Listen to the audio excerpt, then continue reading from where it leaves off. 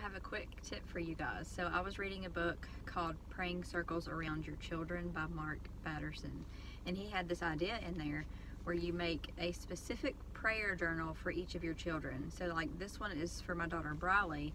and I just started it, so you can see here. You write prayers specific to whatever they're going through in the moment. And if you start this when they're young, which you don't have to, but if you start it when they're young, you can give it to them on a special day, like when they turn a certain age or when they graduate high school, you know, their wedding day, just some special day that you save up all these prayers, and you can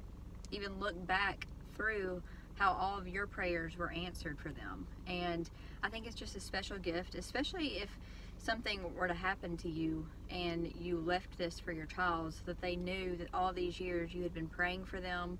and that you were praying for their future that you might not even be there for if something does happen. And so I think that this is a very special gift that I hope to give my daughter one day, and I'm excited to just look back on this myself years from now to see all the prayers that were answered.